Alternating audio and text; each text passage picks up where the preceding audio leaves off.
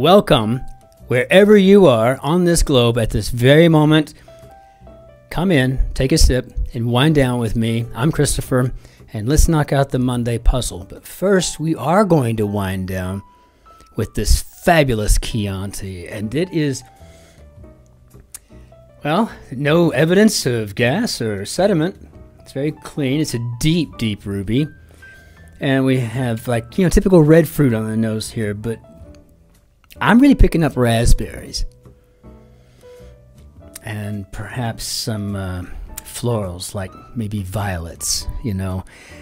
You can definitely, you can kind of get the gist of the Sangiovese coming through. And it's got a nice balance of tannins. Really, that's a velvet finish. I might drink this whole bottle tonight. Let's see what I do with that. Okay. It's a long day, but let's jump into this grid. So what we got here? We have a Tom Locke grid edited by Joel Fagliano. And let's take a look in this thing. Let's see what we got. So, computer suffix with soft or hard. And I'm thinking this is probably where, right? Don't use the term software too much these days, though, do we? I mean, it's kind of like we just don't. It's really just apps, right? Some Halloween decorations. We got a W there, so I'm assuming these are going to be webs. Oh, the tangled ones we weave. Let's see. Online alternative to a garage sale. And that's going to be either eBay or Etsy. And just looking at here, AB would work. ART, probably not. So I'm going to go with eBay. And then I'm going to check myself because you never know. Ready, willing, and able. Okay, yeah, good. Marine creature that can weigh over 400,000 pounds. Well, I mean, I think we know what this is right off the top here. I mean, this is a blue whale, and those are some ginormous creatures. Beautiful creatures. One of Cuba's Castros, Raul. Picture taken with an outstretched arm, perhaps. I think we're talking about a selfie here. Okay. And quite a sight to behold. It would be an eyeful. And the forearm bone, well, there's only two. You got a radius and you got an ulna. I think we got the U already. And if it's more than 4 letters, it's probably going to be a radius. Radio reply after Roger. Well, you know what? I was an Army officer. A brief career, about 10 years or so. We didn't say Wilco. We just said Roger. Yeah. Copy. Something like that. Never Wilco. Soft mineral powder. I don't know. Maybe they say it in the Air Force. I have no idea. I was in the Army. Pioneering video game company. I think this is Atari, of course.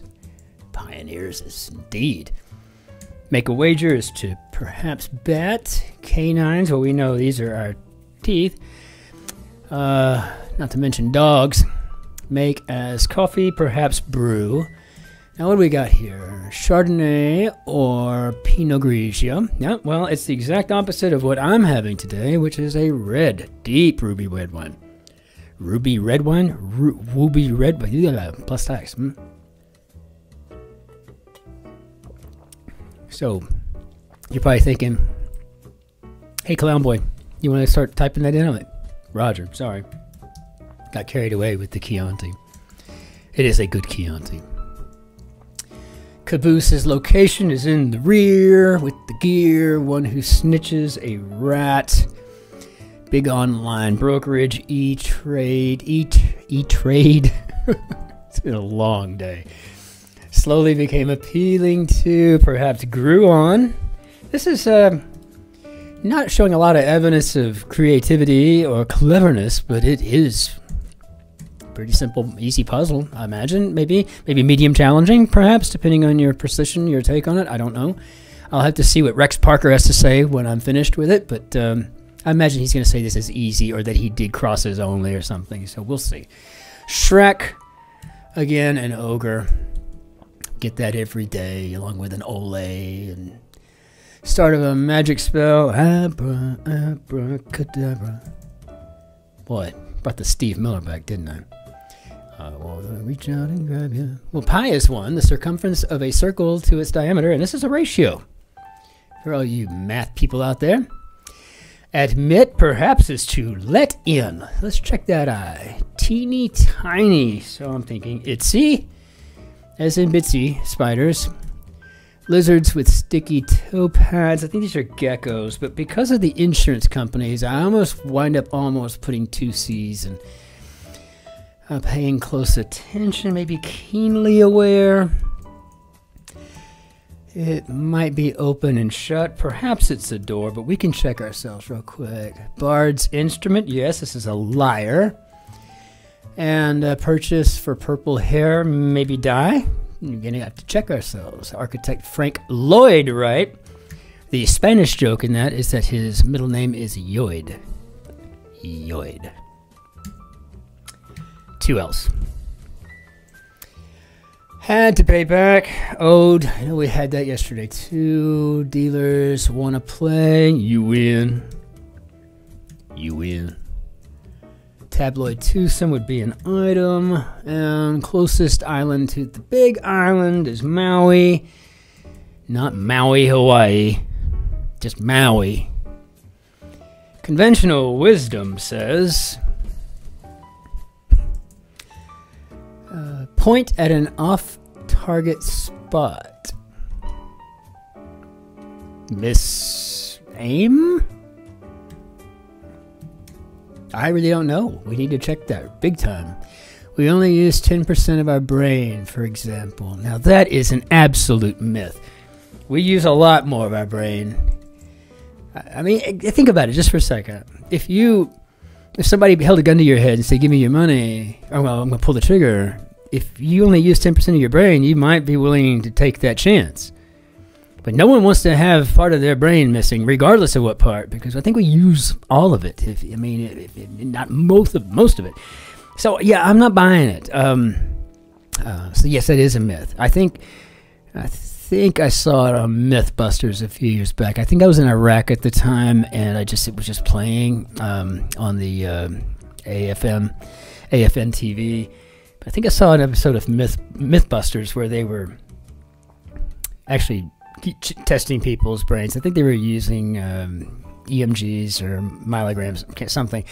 But it's like they came up with like 35% just for working through a hard problem. And so, yeah. And as a cognitive scientist, I take this relatively seriously. It's your brain. We use it, so... You know, the other myth that they solved on MythBusters is that bulls have no grace in china shops. It turns out they are remarkably graceful animals. So, good on the bulls, right? If you haven't seen that, you might want to YouTube it or, whatever. Buy the season of MythBusters, but good stuff. Okay, high points. Going to either be Apex or Acme, and I don't know. Let's just see here. Public uproar or a phonetic hint to the words, to the 2 words in 17, 28, and 48 across. So I don't.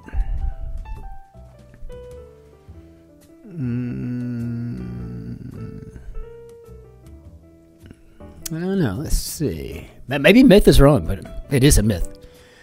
I failed to include. Okay, this is probably omit. That's feeling better. Fit well together. Maybe mesh. Colored part of the eye is the iris. Mine are green.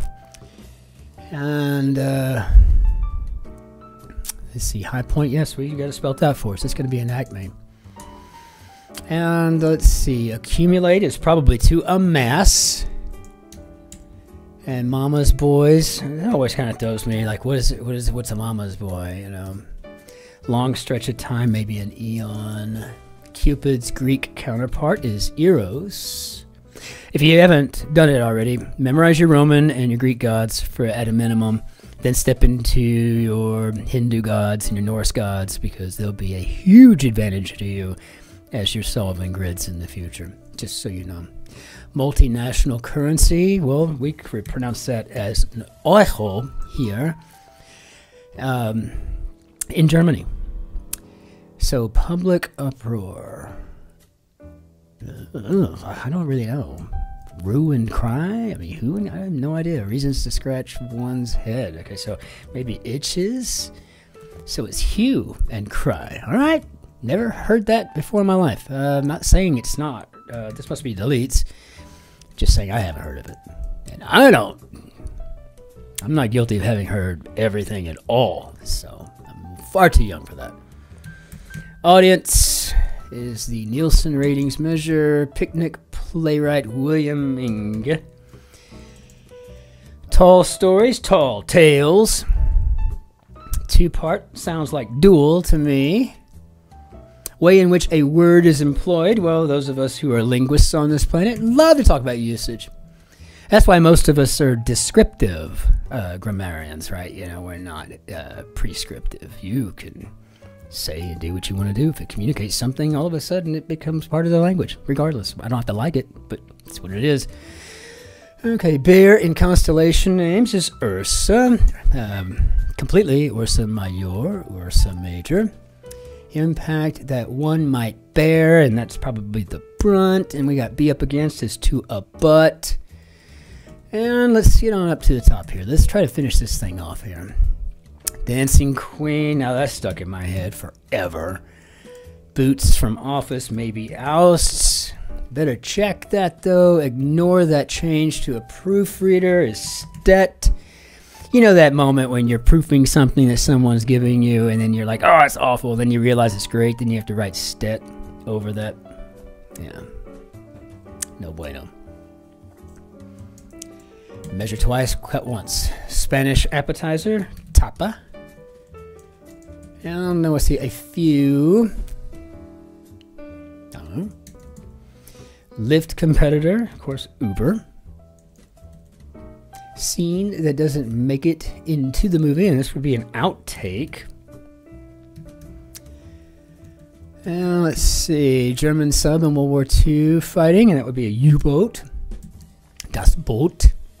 A few, maybe some. What do we got here? It's Arizona State. Yes, it's in Tempe, Arizona. A few looks like it is going to be some. And what do we got here? Product from Milkbone or Pepperoni. Looks like a dog treat. Oh, okay. Well, that's nice. Thinking about the dogs. Ring surrounding a nipple, and that would be an areola. And so this would be blackballed to bar from joining a club. And what do we got here? One end of a battery, of course, anode. An anode. Now, hairless would be bald. Like me, flying high. Fly high would be to soar. So, did I fat finger something, or did we get through this thing? How'd I do, Bob? Oh, good. 11:43. Again, not a bad way to spend a Monday afternoon. So get your app out and do the puzzle with me. Pause it as much as you want. You know, I have a technique for getting through them, and maybe if you don't, maybe you could learn from that. Maybe you could compare them. Maybe you could leave me a note and tell me how stupid my technique is, or how awesome it is, or regardless, or how much yours is better, and why I should do puzzles like you do. Because I'm open to anything. Anyway, do your best today to be nice to others. Let them in on the freeway. Let them into the elevator. Hold the door open for them at the Quick Trip or the racetrack. You know, all those places that I kind of miss back in the States. But no, I don't know. Yeah, I miss them a little bit. I think racetrack especially, or Quick Trip. Maybe both. They seem like very nice gas stations. But yeah, just do your best to be nice to each other. Be kind, and be kind to yourself. That's just as important. And remember, one of the ways that we can do this is by learning how to say common courtesies in other languages that we might be encountering on a regular basis, and not just the language of the land, right, where you're at, the predominant language. The United States does not have an official language, and that's a wonderful thing. I mean, we're a nation of immigrants. So, but if you run into somebody that doesn't know that great in English, right, you know, maybe they're not that good in Spanish or whatever the case may be, whatever your language, learn how to talk to them in other languages, in their languages, you know. And so just be very simple, very basic things like hello and goodbye, right? So on the goodbye note, arrivederci, au revoir, auf Wiedersehen, aloha, ciao, shalom, masalamati, annyeonghaseyo, tambiet, ben lapgai, and did I say annyeonghaseyo, tambiet? I guess I probably covered them then, right? I might have missed something in there or something somewhere along the way. Did aloha? I don't know. Shalom. Bye. Hey, have a wonderful day. Take care of yourselves. We'll see you for tomorrow's grid. Cheers.